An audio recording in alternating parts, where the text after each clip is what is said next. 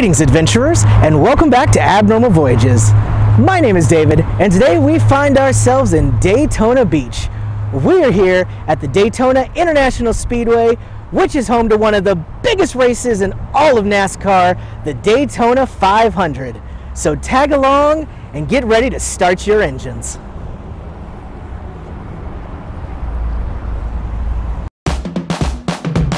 We're going to a place that you've never heard of before. It's Abnormal Voyages. You're gonna learn something new. We're gonna open new doors. It's Abnormal Voyages.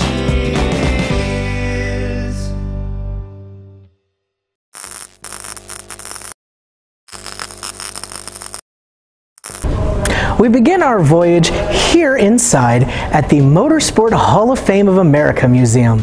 This is going to show us a little bit of the history behind this awesome sport and teach us a bit more about Daytona itself. This museum is an absolute dream come true for any fans of racing. And since they cover all manner of motorsport racing, it's not just the typical cars you'll see, but they even had a few bikes and boats. They also do a fantastic job of showing you more current vehicles and some true classics from way back in racing history.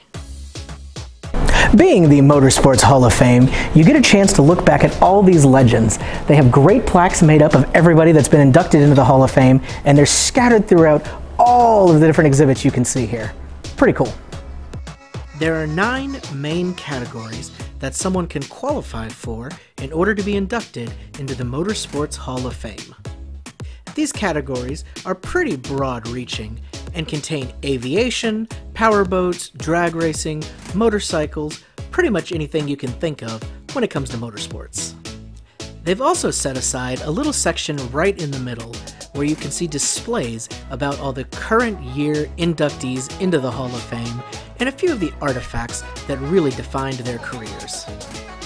You can tell that there has been a lot of care and true love for racing put into every inch of this museum.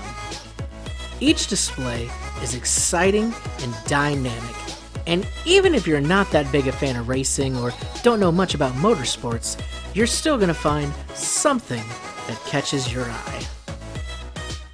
Behind me is a car belonging to Richard Petty himself, who was actually nicknamed the King for how many times he won. Here at Daytona, he brought in a stunning 7 victories. In a career that spanned 34 years, Richard Petty won an astounding 200 races, including 7 Winston Cups. That's amazing. A few other drivers are highlighted here as well, such as Ken Miles, who recently shot into the popular eye with the movie Ford vs. Ferrari, where he was played by Christian Bale. They decided to show you a little bit about the true story of his life. Here we have the heritage of Daytona. This takes us through from the humble beginnings to the amazing American race that it is today. The beginnings of the Daytona track reach all the way back to 1902, when it was hardly a professional-looking track. They would actually start on a nearby highway and then literally turn onto the beach. The majority of Daytona's track was just right there in the sand. This location proved to be a hit with drivers and audiences alike, so soon plans were in place to improve the track and make it even better. They broke ground on the new International Speedway in 1957 and were officially opened 2 years later in 1959. Here's a big picture of what the old beach track used to look like, and you can see the cars have made the turn and are right there on the sand, right alongside the water. It may not be as fancy as the modern day tracks we have now, but it looks like it was certainly exciting. As an added bonus, they had an actual piece of the highway part of the track right here in the museum for you to walk on. On February 22nd, 1959, 42,000 people attended the inaugural Daytona 500. The race became legendary, and even today is something that any driver who manages to win can be proud about for the rest of their life. This race is commonly called the Great American Race, and by many is considered to be the Super Bowl of NASCAR. It's definitely a stamina-filled challenge, as once the race is over, each driver will have driven 500 miles, equaling 200 laps on the track. Let's look at some winners of this big event. And here we have the wall of winners. This is every driver who's ever won the Daytona 500. It starts with the very first one up here with Lee Petty in 1959, and then stretches all the way down where they're just waiting to put the next winner's face. As you look through the wall of winners, you may notice a few faces up there more than once. As we talked about, Richard Petty's won here 7 times, but 5 other drivers have actually won this prominent race 3 times each. So, they get represented on the wall several times. Soon, the 2022 winner, Austin Cindric, will have his face here as well. Now that we know a little bit more about Daytona 500 and racing as a whole, let's head outside. On your way over to the actual track, there's a lot of fantastic things to see outside. One of which is the Daytona 500 Champions Walk of Fame. Here we have the handprints of many of the legendary racers who've won this race. This is a great addition that really adds some character to the outside of the International Speedway. You can walk down this pathway and see the handprints of all the drivers who won as it goes backwards in time towards the very first one. Now, unfortunately, they didn't start doing this in 1959, so they don't have every single driver who's ever won, but they certainly had a good portion of them. You've also got to stop by and make sure you see the memorial to Dale Earnhardt Sr. He was a legendary driver, beloved by many, who unfortunately lost his life here during the 2001 race. Now we're going to head up into the actual spectator section of the racetrack, so you get a chance to see what it would be like if you were here seeing the Daytona 500. Though it's empty now, don't let that fool you. At full capacity, this speedway holds 101,000 fans. And here we are, prime seats, just waiting for the race to begin. This is where all the spectators would be, looking out down on the track. This would be your view from right at the starting line. As you can see, they're getting ready for some of their bike events coming in, so they got all those big humps of dirt there. But the track turns right over there, and you could watch the cars all the way around.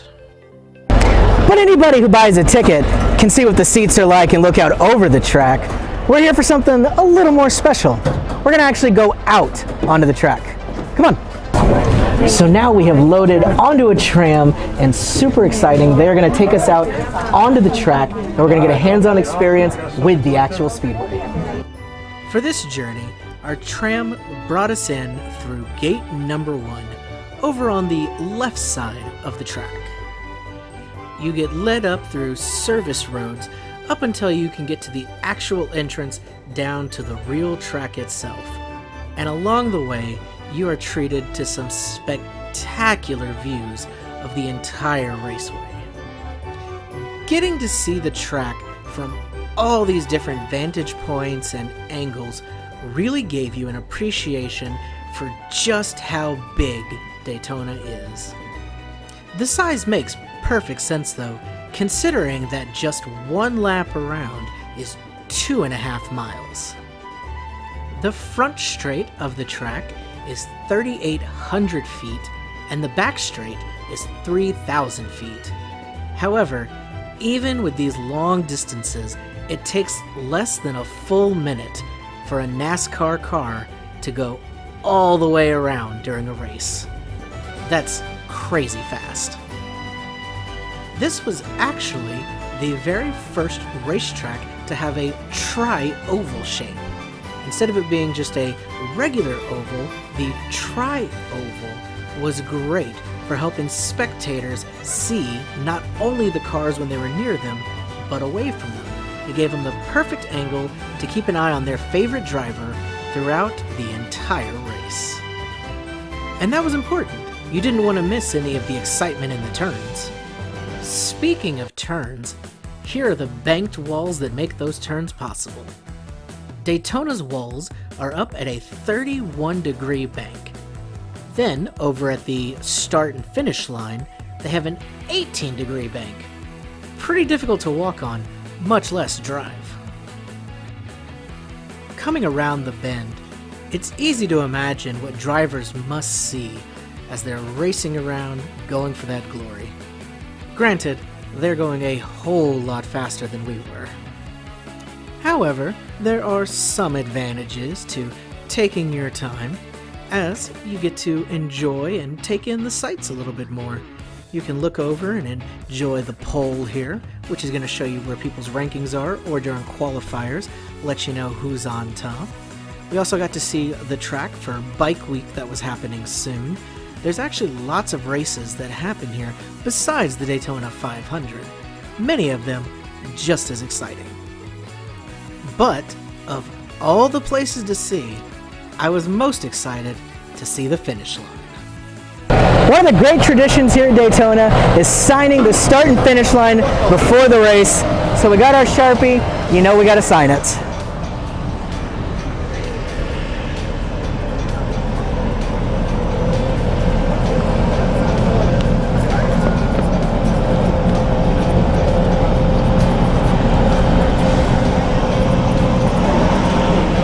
There we go.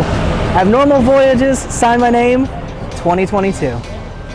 Ultimately, the Daytona International Speedway is not only an important piece of NASCAR and racing history, but I think it's important to American history.